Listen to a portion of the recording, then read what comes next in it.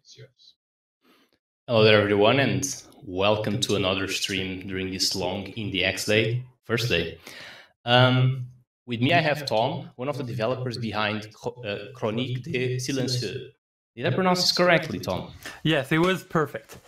Right, amazing. So my French lessons are still somewhere in my mind. How are you doing? I'm doing great, thank you.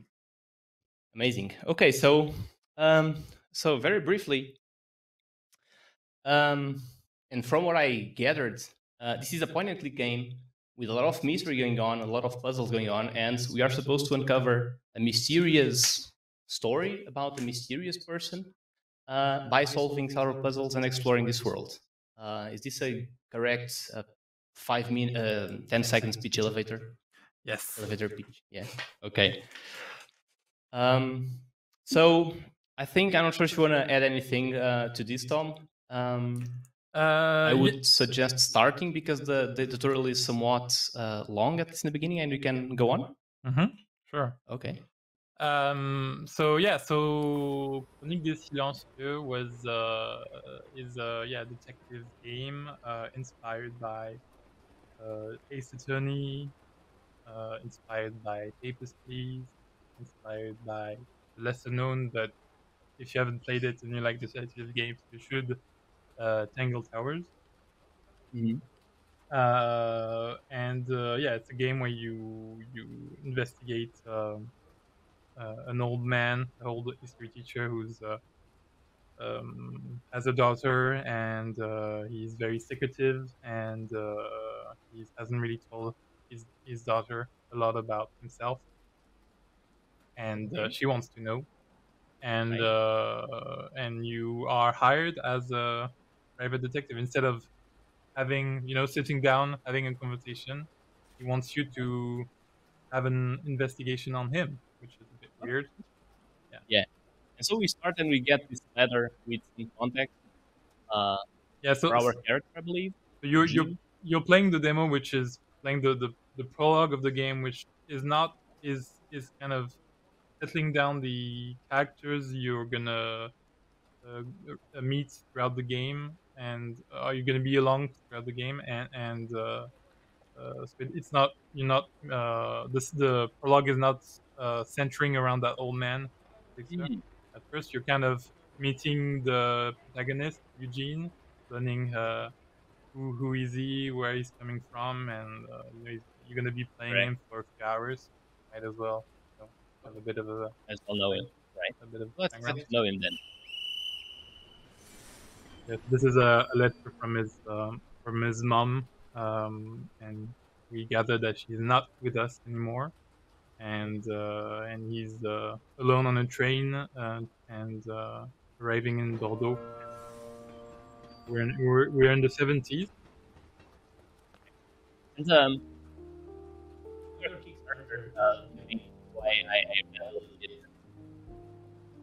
you see that actually everything in the game is based in actual places in southern France, if I got that right. Yes. And you show some pictures, but how was the research process behind that? Long. I got a bit lost. So the game, it's been in development for six years, depending on how you count it. But okay. 6 years. And it's gone through a lot of different phases. But yeah, there was I've probably read like 20 or 30 books on really southern France, southwest France resistance in the 40s, and like Bordeaux, which is the starting city in the game, where you're basically so you're gonna visit just after this. You're gonna cross into Mériadeck, which is one of the neighborhoods we explore in the game, and it was we chose this because it was kind of a symbol of how European cities transformed in after the war, and kind of wanted to do tabula rasa, like fresh start from the past, and kind of try to build the city of the 2000. There was a big slogan at the time, and yeah, so this neighbors are kind of a character. So we kind of research into the cities to kind of try to see, okay, what kind of stories we could tell Right. in these. Let me just tell you that I found these little tips, like the tutorial is imbued in the game, so just like double click to run and everything. And you can do the arrows. You can move with the arrows as well.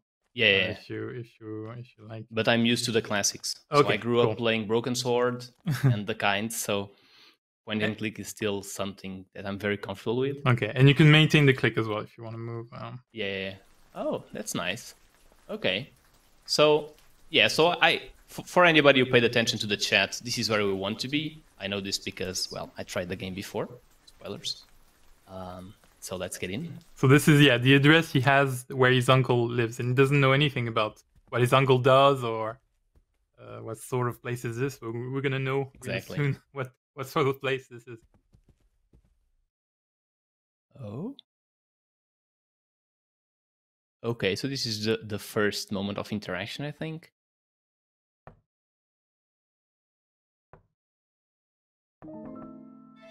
Uh-oh.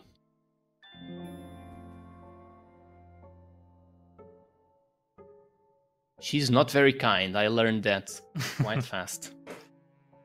You've met Madame Solange. Uh-huh. Have you guessed what's her job, day-to-day job yet? Not really. I didn't play much, but Okay. I don't want to say much, but I think this is like a school or something, or some kind of institute. Yeah. So Rana, you've kind of that's what Eugene thinks. Okay. So I'm very in line with Eugene's mind, right? Yeah, well, that's what you want with your protagonist. Exactly. In line with them. Yeah, well, your uncle disappeared a few days ago, just took off, without a single word, nothing. But I was supposed to... Anyway, that means you've no more business here. I'm sorry, madame, but I've got nowhere to go. Is that so? I'm sure you'll be fine. Good day. She's very kind, let me tell you. So you said... you say in the Kickstarter campaign that the characters are also based on actual people, I think. So... I think I read something about actual actors. Yeah, we took actors, real French actors, and one. Oh, that's a bit of a bug. I'll just write it down. Never mind. Nice, thank you. You get a cookie. Yeah, we took inspiration from French actors from the period from 60s, 70s, because we're really inspired by French cinema from that period, and Franco-Italian cinema as well. And we have Eugene, who is Italian. He's French, but his parents are Italian, and so he's based on an Italian actor. Okay, actually kind of know the answer to this, but someone in chat is asking how big the team behind this game is. So for most of those 6 years the game has been development, there's been me and my brother, Okay. So between the two of us, we do. So I do code, writing, design, and generally managing production, and Florent does the kind of business and managing administration and stuff, and doing the music, and he's also writing the dialogues. Okay. And then we have the artists. So we had for 9-10 months we had a team of 7-8 artists. 6, 7. Okay, so it's mostly a two-man show, but with a couple of artists supporting your work alongside the way.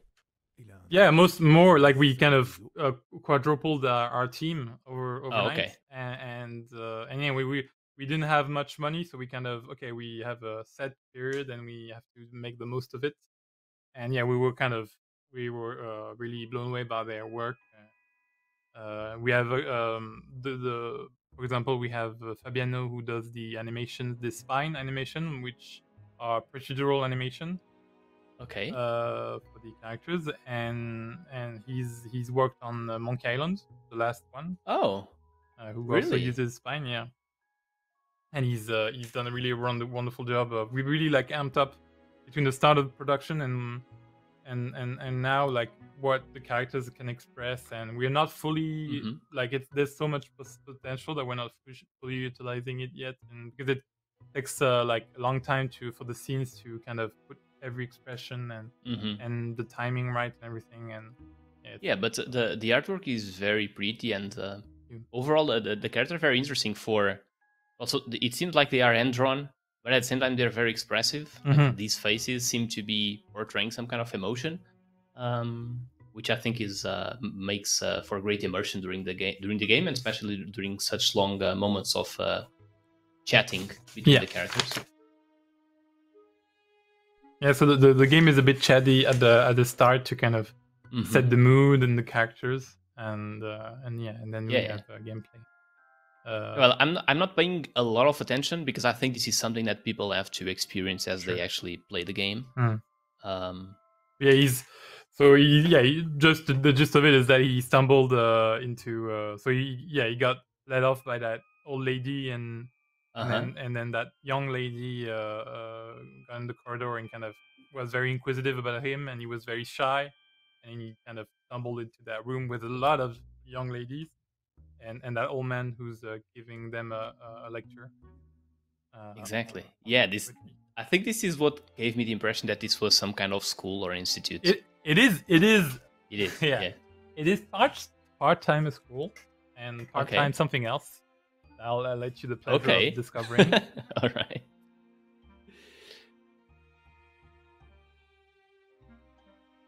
You also have moments like actual cutscenes where you have some voice acting, correct? Like when I think it's Katarina or something found us when we were coming upstairs. So there's like moments where we actually have storytelling with voice acting. Is that correct? Yes, of course. Yeah, we have animated cutscenes done by Lilou, artist. Animated. So we kind of wanted to capture some of that French, Belgian animation spirit.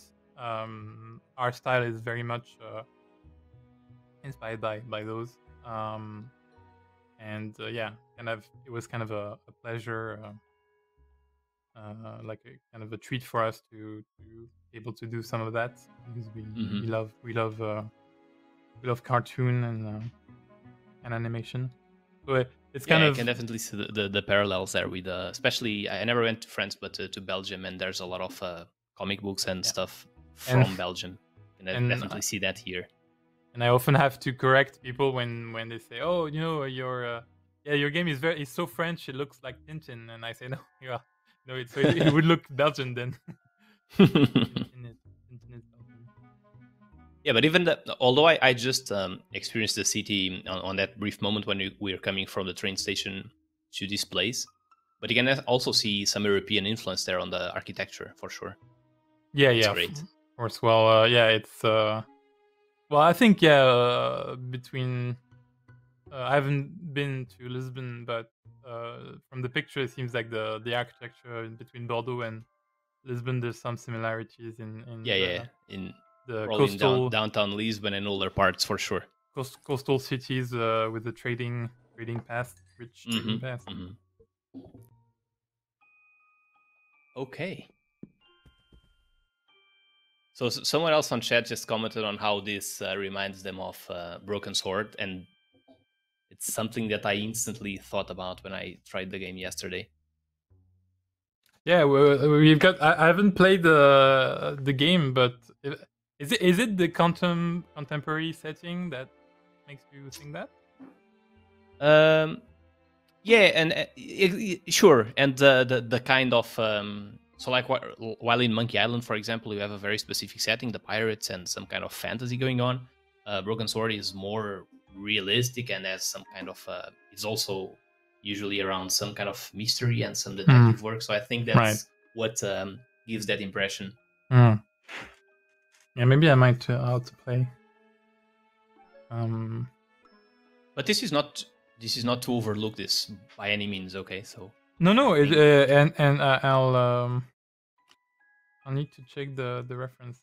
First, the main influences are like I said, Ace Attorney, the trial part, because in the game each chapter is centered around a character, and you kind of try to find his story and what he's holding back, his secret. And you've got a phase where you confront him, and you've gathered everything, all the elements of your investigation, and you're throwing at them and dismantling their testimonies to get to the truth. And right. so it was really inspired by Eswatini. And so we try to have a exploration phase which is more open-ended and more honestly fun than Ace Attorney. I think I love Ace Attorney, but yeah, the investigation phase is not really the most fun part of the game. You know, I just noticed, and the Weatherlight on chat is saying the same. That so I noticed that Eugene had some kind of recorder with him, and I was recording the conversation. And I think in Broken Sword, one of the characters is also a reporter. maybe it's not it's not something obvious, but there are some parallels there. But maybe maybe I'm inspired by the games that were inspired by Broken Swords. Maybe kind of like those big big movies that you haven't seen, and when you see them, you see everything that kind of sprung out of it. Exactly. But yeah, so Eugene is pretty much trying to collect some information and is registering everything, right? Yes. So yeah, you have these. So you have the scenes. So in the game with like the ladies, so it's more like exploring characters and advancing the story. And then you have these interviews where everything is recorded and you can go back to it, and that's what you use to advance in the investigation. Okay, so that's where you're gonna have some of those Ace Attorney moments where you're just gonna dive into what people told you and. Yeah. So the main in the exploration phase, one of the main inspiration is Papers, Please, where one of the starting ideas of the game was like very long ago was, okay, can we take that mechanic of finding discrepancies between two things and turn that into a fully fledged investigation? And of course along the way I realized that I needed more, but this is still like finding connections, contradictions between elements is still like kind of the core mechanic of the way of advancing in the investigation. Okay, very nice. Actually, the first time I played something that deep in that regard, because all the point-and-click games I've played in my entire life. So I am actually starting to think I should not consider this to be a classic point-and-click game for sure. It's much deeper. Well, we're trying to have kind of we're really trying to add something to the detective genre, like innovate and kind of improve some of the things that kind of bother us. So for example, so here you have you've noticed you don't have a question tree. You have topics. Right. And those topics are the same for every characters you can interview in the game. So when you unlock a topic with someone, while you're talking to Solange, she's gonna mention some things, some locations, and they're gonna be unlocked as a topic naturally, because that's how you learn about information. And you're gonna be able to ask other characters about these topics. Exactly. So we just unlocked lessons, which is another topic to explore. Yeah, and so this was a way to avoid question trees, which often give away the answer by the way the text is phrased. So here, instead, we kind of skip over the part where the Eugene would be formulating the question, and you're just like asking generally about the topic, and so kind of directly from the player's mind to the answer of the characters. There's as little in between as possible between the player and kind of solving the mystery. And because we often get frustrated with detective games where we feel like the game is holding you by the hand, or the protagonist is kind of thinking in your place, is giving you the answers, and you're not really doing the detective work. That was like at the time when we started the game, developing the game, there was virtually no game where I felt like it was truly a detective game. Since then, the Oberdin came out Right. from Lucasfilm, which kind of was as again genius by Lucasfilm, but they're doing something totally different, which was kind of fascinating to. I was really like, for 3 days straight, I was just engrossed into the game. And but yeah, we're doing like, so since we started before and we were inspired by the previous Lucasfilm game, we are kind of one Lucasfilm game behind. And it was funny to see like the Curse of the Golden Idol kind of be really inspired by the Oberdin. Yeah, so I don't remember exactly when Oberdin released, but it was not.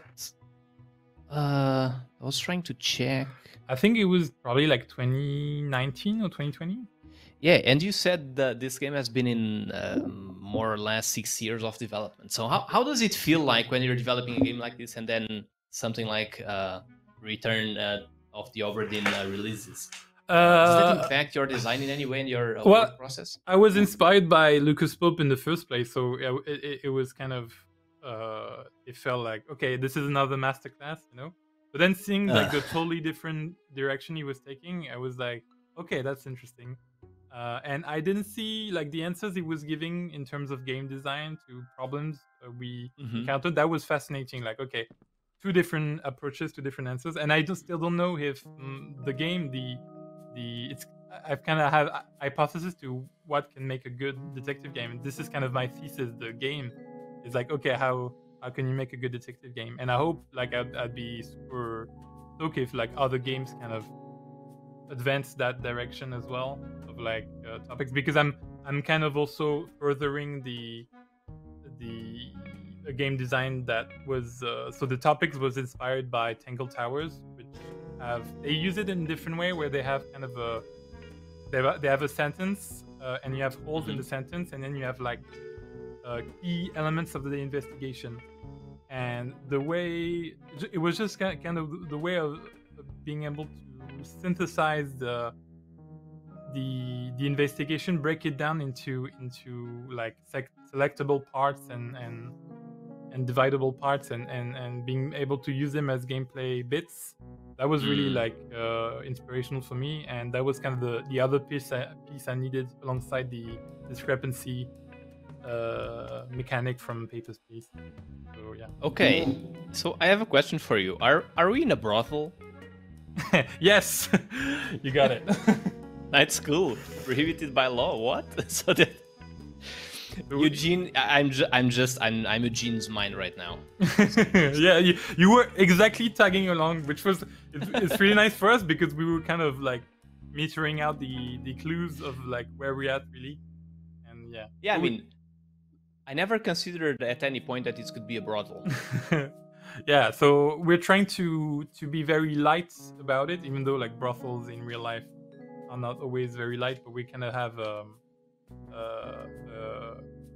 be inspired by some movies that were talking about kind of girl solidarity in and a way for some women to kind of gain power in a society by like like dating the bank manager, and then dating the minister, and then dating like going up the social ladder and kind of getting their power. And it was kind of like a lot, of course, in the past, like a lot of women power was kind of traditionally gathered through like those kind of means, and we kind of don't really try to judge all of that. We try to really have the noir approach, which is kind of the life is as it is, characters are trying to get by. Yeah, no judgment. Like the detective is just here collecting or just confronting the madame, trying to understand what's happening. And he's kind of understanding, the arrangement with, because the police knows about this clandestine brothel, but probably because they are customers as well, right? No, not because they're customers, but because they might be as well. But the main point is that it's a really good way to get info on the mafia. Because the mafia is definitely customers and sometimes owning the stuff, and so it's a good way to kind of get through the information, and so it's kind of an arrangement there. Tolerated. Okay. This is also giving me the feeling that we're going to be playing Eugene, but we're going to be working with a detective at some point. Yes, so the prologue is kind of Eugene first starting out as getting into detective work, and then in the next chapter you're seeing him 5 years after that, and he's kind of grown into a bit more of a. So right now he's like 16, 15, so he's like a teenager, and then you see him is a bit more reassured later on, and he's doing some detective powers. Well, I think there is a lot of text, definitely, but the conversation is interesting. So it's dynamic. They go back and forth. They change arguments, and so of course during the stream, maybe this is not. I think whoever plays this game and just sits and play the game will probably enjoy the conversation that they're having in game, because it's very interesting, and they're actually arguing, and conversations are very deep. Yeah, so right now before stream you were asking me should we start, a bit after the game, but I think now it's kind of getting more into the gameplay part, and it's the kind of pace of like storytelling and everything is more of what you get in the game. So the inspector has asked you to go to so you've learned that so Flavio, your uncle, is at the police station detained in a cell. And the inspector is telling you, you should come by, and I'll arrange a visit for you. Let's go then. Yeah, I was just exploring to see how much I could go outside of the script, if you want to call it that. So right now the girls are still in class, so they're not out and about yet. Right. But you've got time progressing in the game a bit. There's no like a time system like in Disco Elysium or anything, but you've got like 3 or 4 stages in a chapter where like time advances. Right now you see that the rain has stopped, for example. And exactly. That's something I noticed when I first tried. So nobody was outside, and I figured, well, it's the rain, right? So there's a context for not having anybody outside, and now just coming out and seeing a lot of people to talk to. So yeah, maybe you can. Yeah, I'm gonna go straight to the station to show some connection gameplay. Sorry. Are we still seeing the game, right? Yeah. Okay. Yeah. So this is Maya deck, which is the flea market. Yeah. Yeah, exactly. Of Bordeaux, and so. And so this is actually was real, right? So the market was just like this. So it was real, from what you researched. Yeah, and it was destroyed in the 70s. So actually, in the game, you can see the process of it being destroyed. You see it at different stages, and you kind of hear a bit of the stories of like time passing by. And so this is the station, and if you go the other way. On the square, you should go to the to the police station. Yeah. Okay, sorry. Oh no, we were talking while they were giving carried away. Yeah, exactly. But okay, so the other direction. The other, just straight in the other way. Yeah, just straight this way. Okay, okay. Bottom left. Okay, there you go. Sorry, I lost the chat. Let me just get the chat back to me. Sorry. Okay. Well, we have a question in chat. Someone is asking if the team, so you, your brother, and some of the artists are gonna come to the physical event in Portugal. Unfortunately, we thought we were gonna go there, and we had some unexpected delays that were kind of outside our control, and that means we won't have time to make it. Oh, okay. And it was a shame because I was really looking forward to visiting Lisbon and getting a few days off. Yeah. in there, and yeah, so it'll be another time. Yeah. Another time. Okay. I also really like this is something I really like, actually. Whenever we start a conversation, maybe not always, but a relevant conversation, the game kind of like zooms in and gives that, I think as you said, like something like the older movies, right? Like we are actually, it feels like you are in a movie sometimes. Yeah, we were. It was kind of a choice to have the black bars kind of go down, and we were trying to think, because in isometric it's hard to, you don't have much vertical space, and so kind of putting the scenes together with the characters and everything, it was hard to, it's sometimes hard to kind of have everything kind of flow together. So we felt like kind of separates kind of the more cinematical moment with the interviews was important. Kind of, No, I think it works great. It's like it just gets everything focused on the interaction that's going on, and I think at least in that regard, it works really well. The pimp. Okay, nice.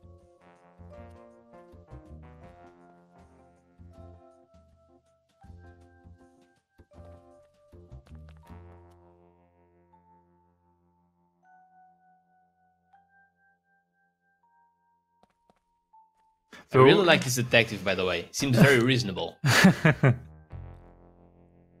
Yeah, he's a bit in between, because he's kind of, he's a bit using Eugene to kind of advance his own case. And yeah, so we're all the characters you were meeting are always gray, and we love like exploring character development. It's like in real life, right? Yeah. We are all gray.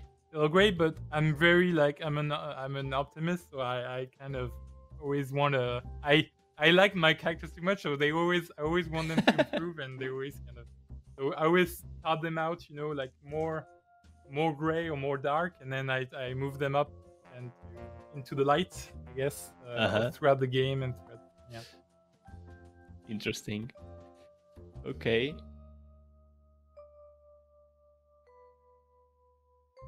I'm very interested in actually restarting the game and going on with the story. So yeah, so this is the this is like the police report. Yeah. The police report, exactly. So why did your uncle get into a cell? End up into a cell? I didn't check, but I noticed during some of the voice acting. So the voice acting is in French, right? Yes.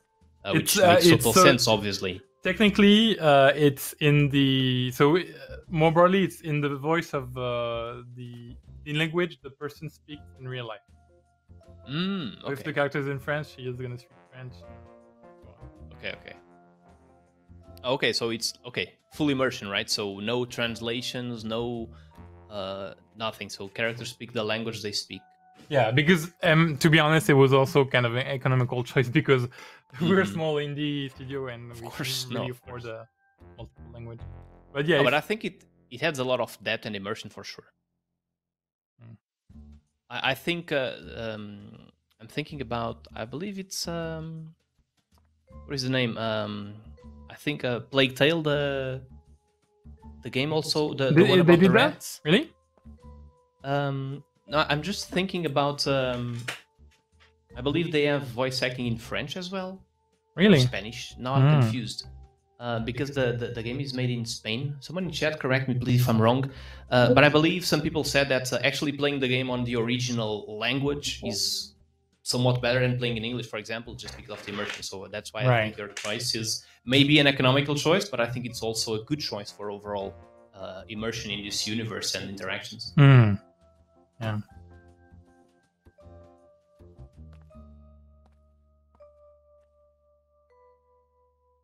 Okay, so Eugene is struggling, right? Well, so yeah, he doesn't really want to, like, he's Evie, so the inspector is asking him to kind of spy or like investigate his own uncle, and he's kind of feeling a bit awkward about that. And why wouldn't you? And he's just he's got out of the station. His uncle wasn't there. He's gone through the rain, and he's got rejected by an old lady, and then he got thrown into a room with a lot of young ladies, and this guy is the first one to show some acceptance and to some understanding. Yeah, but then he has second thoughts, or like he has ulterior motives. Tiens, revoilà la mondaine. Au revoir, la mondaine. On n'a toujours rien à lui dire à la mondaine. Oui, ça va, doucement, les effets de manchette. Regarde plutôt. Je suis pas mufle. Je t'amène du public. Un invité de choix.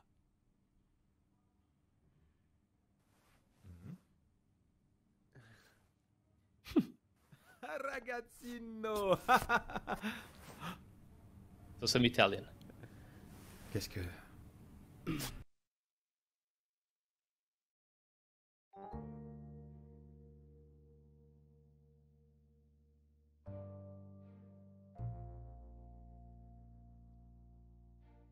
Yes, yeah. I don't know if you can see on stream, but there, Eugene has a little black eye, and yeah, so that's what the uncle was surprised at.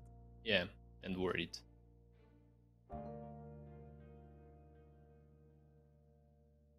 So maybe I see we don't have much time. Maybe you can click through a bit more. Okay, let's go. And we can get into the. I always forget how long the first stretch of, the first section is. Yeah, because it's just setting up a lot of things that pay off. Yeah, but I think this is a good teaser, right? Okay, but I just want to show what the gameplay is about. Okay, I'm gonna try to speed things up a little bit. I think we're at it right now. We're good. Okay. Okay, so now we know what we are. We're just talking to Bill, like documents finding contradictions between the two. You point out the contradiction. Okay. Oh. Okay. So you can actually mark stuff.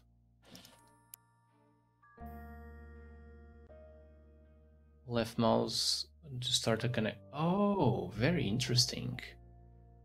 Wait, it goes no, okay, I get it. Okay, so I'm just gonna go randomly. Hold to start a connection. I lost track here. Yeah, okay, because it doesn't make sense, right? Okay, so we can try something. Okay. Can we change? Wait. So yeah, you should talk to your uncle and see what he has to say. Right. Okay. Don't have much time. All right, so maybe I'll so if you don't want to be spoiled, maybe I'll give you a clue, just so we can show. I just want to show a second part of the gameplay. So the first part is finding those connections. And okay, so tell me what to do. So maybe you should ask him about so Hervé Le Manchot, which is the guy he fought with, and why he's in a cell. This guy? This guy, yeah. Okay. That idiot. Okay. And then, can I stop now? So yeah, so now you can check what he said, and yeah, you can check between the translations. And so yeah, start a connection just to skip through the tutorial, yeah. And then you can right click to cancel it. There you go. And then you can just favorite. Yeah. Okay.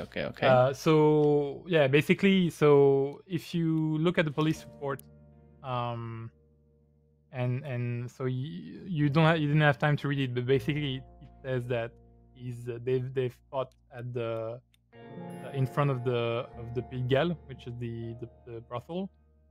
Okay. And look at what he's saying about.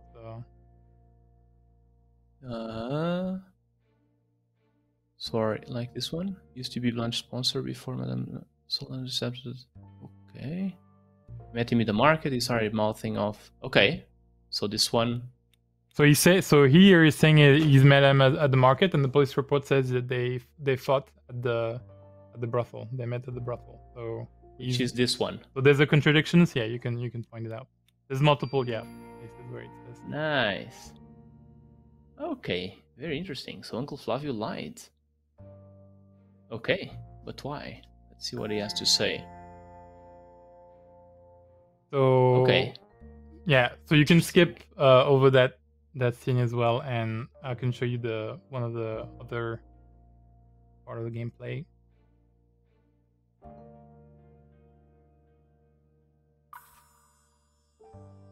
Okay. That's a police report about Hervé Le Manchot.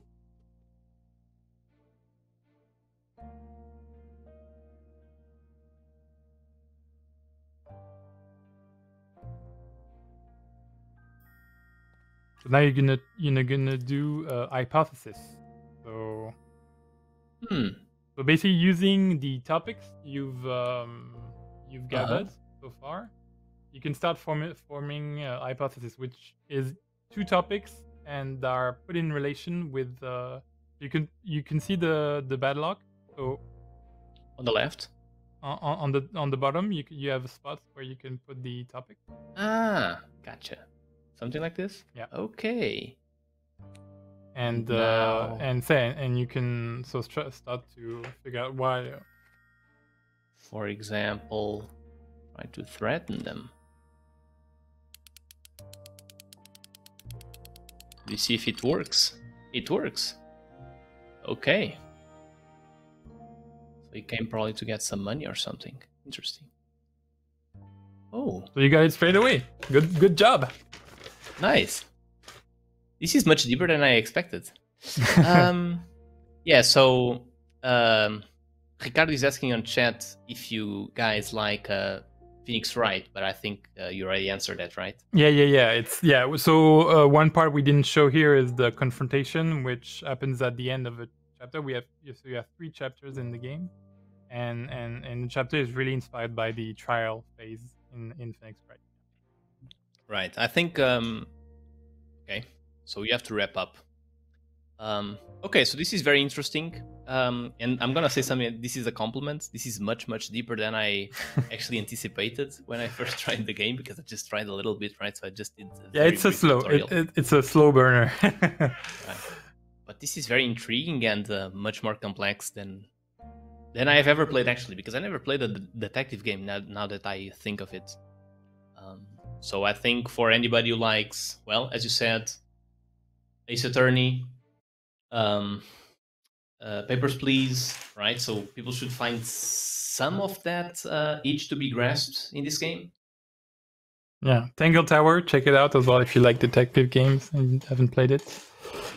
Okay, so Tom, what do you want to say, like upcoming projects, release dates, anything that you want to share while we're still live? Yeah, we're releasing early next year, really early. We haven't really settled down yet on the precise release date. Okay. But yeah, we should announce that in December. And you also had on Kickstarter a stretch goal to release on the Nintendo Switch that I believe was not met. But is that still plans for? Yes, it will take longer, but yeah, we hope to do that next year as well, because I think the game will really play well on Switch as well. Kind of a cozy experience, you know, in the afternoon under the duvet, and yeah, just being warm. Amazing.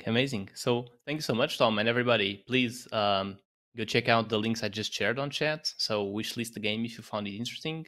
Check their website, see whatever you find interesting, and keep up with the work, because this is very interesting. So Tom, thank you so much for being here with us. Thank you sorry very for the much slow start, but I hope you had as much fun as I did. So thank you so much, and everybody in the chat, please stick around, because we have a couple more games to be presented and to be played in the next at least 1 hour, I believe.